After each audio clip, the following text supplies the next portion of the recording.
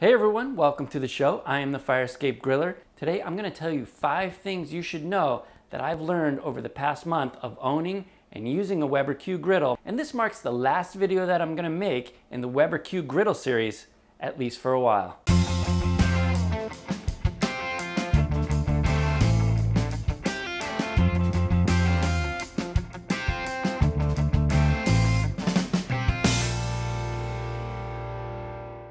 Okay, so let's hop right into this video with the first thing you should know about the Weber Q Griddle is it is small.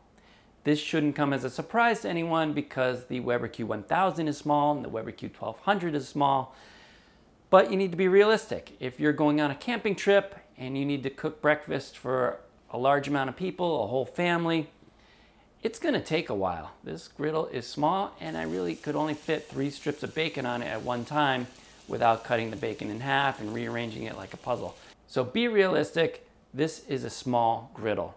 The second thing you should know about the Weber Q Griddle is it is greasy. I made a lot of food on here and a lot of it came out greasy. There's just no way for the fat to render down into the flames. I mean, it just stays right there on the griddle. Especially when you're making burgers, that grease kind of splashes around, splashes all over the place. And this might actually be one time when you don't want to use 80-20 beef, you might want to use 85-15, or dare I say, even use ground sirloin to make burgers on your griddle. I know I'm going to get a lot of flack for that, but the griddle is very greasy, and that brings me to my next point, which is number 3. When you get this griddle, you can expect your bacon intake to go skyrocketing. It's gonna go through the roof. You're gonna eat a lot more bacon because it's fun to make and it's of course delicious, it's bacon, but it's a lot of fun to make. And since I bought this griddle, I've eaten quite a bit more bacon than I usually do. So if you're watching your bacon intake and you have high cholesterol, you need to take this into consideration before you purchase the Weber Q Griddle. Number 4, the griddle runs hot.